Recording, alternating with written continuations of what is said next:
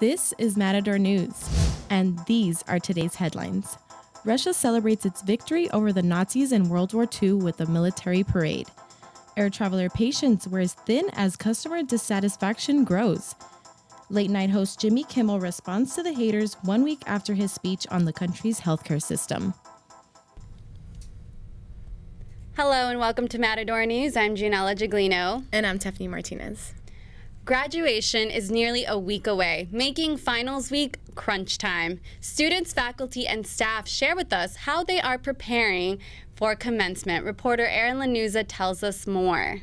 Thank you, Gianella. For almost 12,000 students, CSUN's 7 graduate ceremonies will be a major landmark in their educational careers. It may just look like a bunch of metal support beams and other components, but construction will be done before the university's honors convocation next week. And graduating students are not. Graduation students are not. Finals are a major component for all students, which means grades are still a priority. Graduating students Samantha Ettlin said she's not thinking about graduation yet. My mind is like a giant to-do list, and when I'm done with everything, I have my bachelor's degree. So I'm not even thinking about it in days. I'm thinking of it in like 2 more papers, 1 more midterm, 2 more presentations, and then I'm done. All along the university pathways, CSUN has posted signs to remind students to stay strong. It's another sign for graduation student Leo Madrano to remember as he finishes up his time at CSUN. Sort of getting my last feel for what it's like to be a student, at least in these first 4 years, and so I'm really excited. Adjunct communication professor Brian Dolberg said the next step for students will be a challenging one, so they have to keep in mind to keep what they had learned here and stay strong. Now back to you, Tephanie, in the newsroom. More than 10,000 Russian troops marched through Red Square in Moscow for Victory Day. The annual event is a celebration of the Soviet Union's victory over Nazi Germany in World War II. Hundreds of pieces of equipment was put on display, including missile defense systems. Russia is the 3rd largest military spender. In 2016, the country spent about $70 billion in its military. 18 members of a fraternity at Penn State have been charged with involuntary manslaughter. College sophomore Timothy Piazza died of a ruptured spleen and severe injuries to his head 3 months ago. Police say he was drinking alcohol, passed out, fell, and hit his head. His fraternity brothers then punched him in the abdomen several times. Fraternity member Cordell Davis spoke to ABC News about why they waited till the next day to call 911. I was like, Tim needs help right now. Like, we should call 911 right now. They said, no, you're overreacting. And I said, no, I really do know what I'm talking about. He could have a concussion. 8 fraternity members are set to be arraigned today. The Pentagon creates a proposal to increase the number of U.S. troops staying in Afghanistan to continue the fight against the Taliban. More than 20,000 American troops are currently in Afghanistan fighting against religious extremists. 5,000 forces from NATO countries are also assisting with the mission. The proposal includes sending 1,000 to 3,000 more U.S. troops. President Trump will make his decision at the upcoming NATO meeting later this month. Fort Lauderdale's airport was the site of fighting and screaming as Spirit airline passengers became angry after their flight was canceled. Spirit has canceled 300 flights across the country in the last week because of labor disputes with the pilots, and these travelers have had enough. Passengers stormed off the plane when they heard the flight was canceled and started fighting employees at the ticket counter where travelers were waiting in line. Police had no option but to get involved.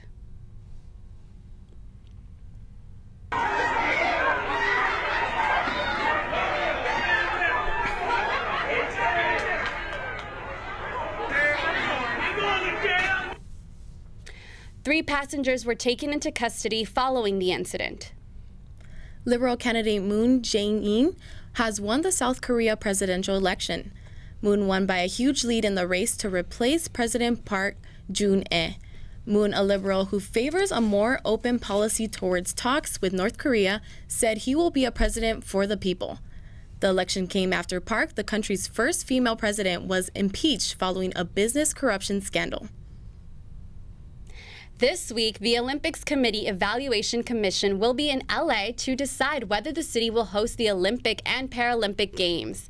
LA 2024 has released design models for proposed venues. UCLA's existing facilities are being considered as a village. A soccer stadium would be at the Rose Bowl, a gymnastics complex would be at the Forum, and biking trail at Frank G. Bonelli Park in San Dimas. The opening and closing ceremonies would be held at the Rams Stadium. Paris is also in the running to host the 2024 Games, and after the IOC's LA tour, they will be there. The committees will release its reports in July, and the final decision is expected on September 13th. Mexico was the second deadliest country last year, but it was barely covered in the U.S. media.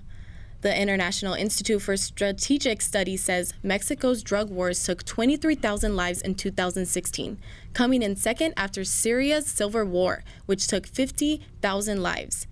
The war in Iraq and Afghanistan claimed between 16,000 and 17,000 lives, but still received more coverage than the events in Mexico. Media experts say one reason for the lack of media coverage in Mexico is that it doesn't involve a political agenda, and it is an extremely dangerous place for reporters. Montreal declares a state of emergency as flooding continues. The mayor of the city says the flooding from heavy rains and melting snow have broke 3 levees. Nearly 1,900 homes have been flooded across the province of Quebec. 3 people are missing and 1 man is dead. About 1,200 troops have been deployed to help people evacuate. Texas Governor Greg Abbott has signed a bill to ban sanctuary cities.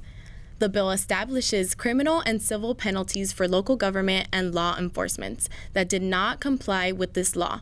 The bill also allows police officers to ask crime victims and witnesses their nationality and immigration status.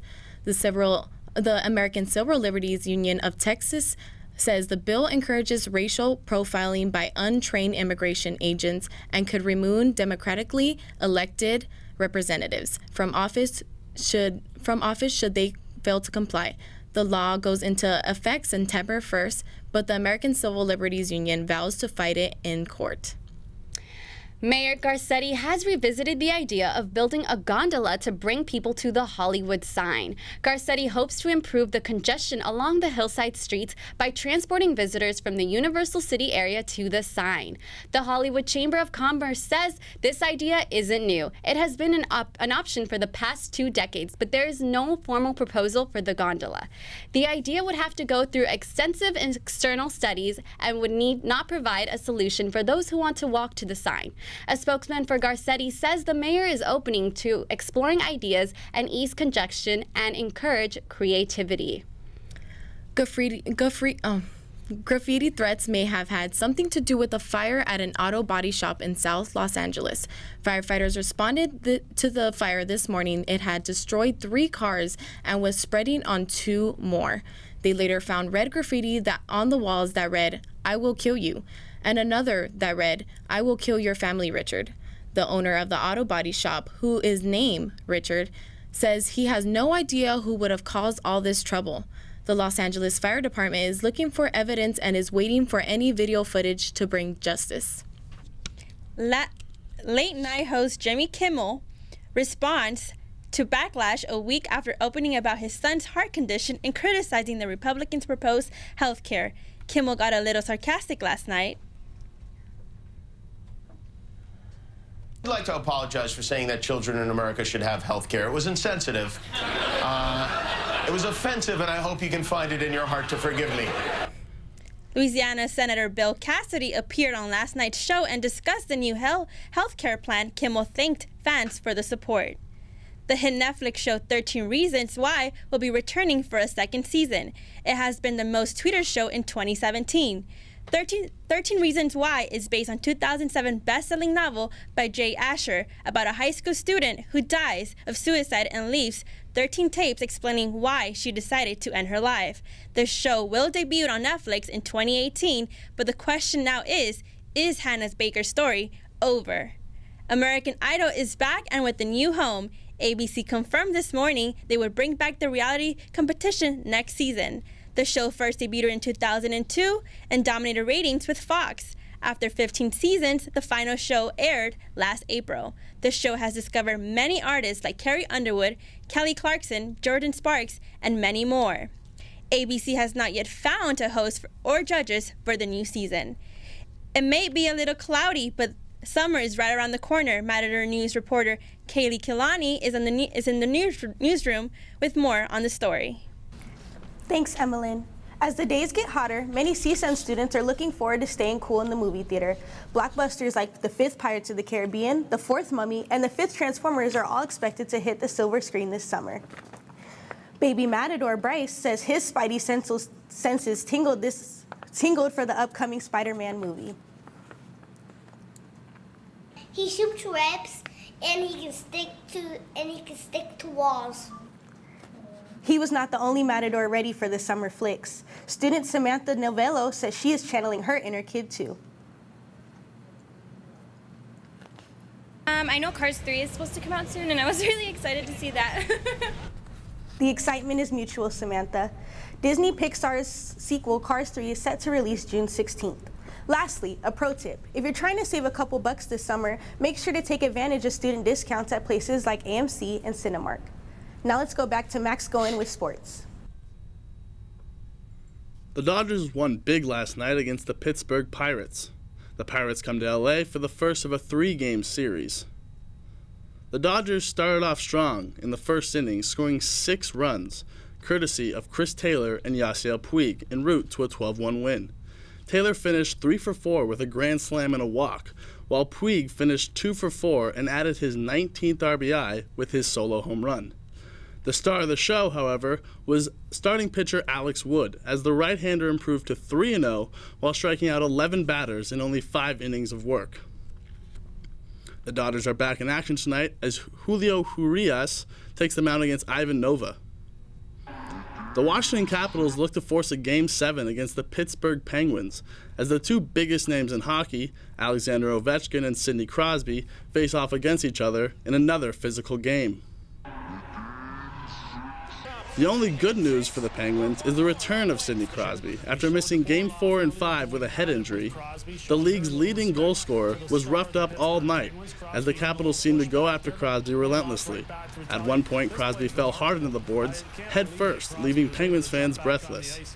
That physicality seemed to boost the Capitals, as they scored early and often. TJ Oshie scored first on the power play, but the spotlight was on Andrei Burakovsky, as he scored 2 beautiful goals, one in the first period and one in the third to make it 5-0. Another offhand rush. Burakovsky moving up with Oshie. Burakovsky holds. Score! And it's 5. The Capitals won the game 5-2 and are scheduled to play tomorrow for Game 7. These two teams will face off along with the Edmonton Oilers and the Anaheim Ducks as they play for the final spot in the Western Conference Finals. Now let's go to Emilyn with more in the latest in business. Coach is buying its rival, Kate Spade. The $2.4 billion deal will bring together the two New York-based purse manufacturers. Coach was recently able to increase sales after years of stalling profits. They did this by adding more stores abroad and reducing the number of discounts offered. Kate Spade will remain its own brand, its own separate brand, but Coach says the company will stop offering so many discounts. Many took to social media to express their disapproval of the deal. Despite this, shares of both companies increased after their deal's announcement. Amazon has made it easier for non-Prime members to get free shipping. Online price tracker Best Black Friday says the online retailer lowered its minimum price requirements for free shipping to $25 on eligible items. Earlier in the year, Amazon had dropped their minimum order amount from $49 to $35. Amazon has not formally announced the latest price changes, but the company usually keeps quiet when they adjust shipping charges. This is the second time in 3 months that Amazon has lowered their free shipping requirement. Retail experts say the price change is to compete with Walmart. SeaWorld says attendance at its theme park is down. The company profits dropped during this year's first quarter after attendance fell almost 15%. The company said the dip was caused by the change in the Easter holiday. SeaWorld also explained its San Diego's park's attendance dropped because they have not launched the Orca encounter experience. The new educational show is replacing the entertainment-focused orca show.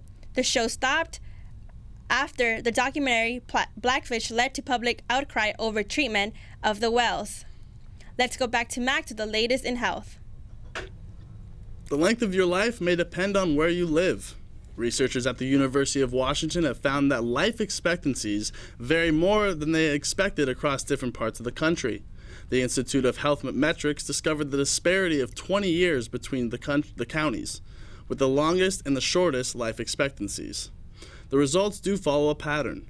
Communities like Marin County, California, that have a higher income, whose residents tend to be more educated, seem to have longer lifespans. Poor places like Oglala, Lakota County in South Dakota, which includes the Pine Ridge Reservation, have shorter life expectancies. The disparity is equal to those found between developing and high-income countries. A new study from the Pew Research Center shows that the number of people over 50 who live with an unmarried partner has jumped 75% in the last 10 years. This statistic can be linked to the fact that divorce rates are on a steady increase. Some couples that cohabit with each other claim that the way of life is easier because they both have separate lives, but then also have a life they share together. On the downside, a report from Bowling Green State also stated that people who live together without marriage have less frequent contact with their children than married partners. Now let's go back to Gianella with weather.